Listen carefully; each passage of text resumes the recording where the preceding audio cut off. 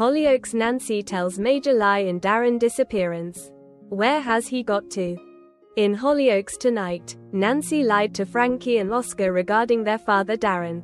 Darren has been struggling to cope lately due to the issues with his children, Frankie and JJ, and he caused concern for his family when he disappeared.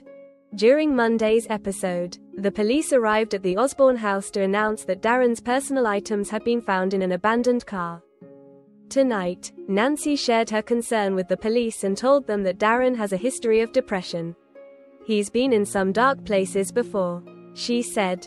Once alone with Jack, Nancy started to blame herself and question why she hadn't seen the signs.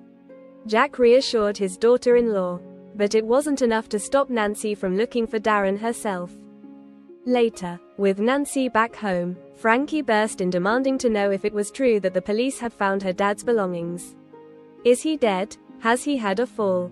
She wanted to know, despite Nancy's attempts to placate Frankie and insist Darren would be fine. Frankie runs off, upset.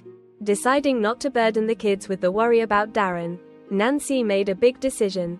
She revealed to Jack, Frankie and Oscar that Darren had texted her to let her know he was staying with Ruth and that he was fine. With everything that's happening right now, it just got too much for him, Nancy told them. Frankie stated that it wasn't a walk in the park for her either. But she seemed to believe Nancy's explanation. After Frankie and Oscar had left the room, Jack said, "I'm glad he is okay," before quickly realizing from Nancy's face that she wasn't telling the truth. "I lied," she admitted. "I don't know where Darren is." Nancy was later seen crying as she read through social media comments from people saying they hadn't seen Darren.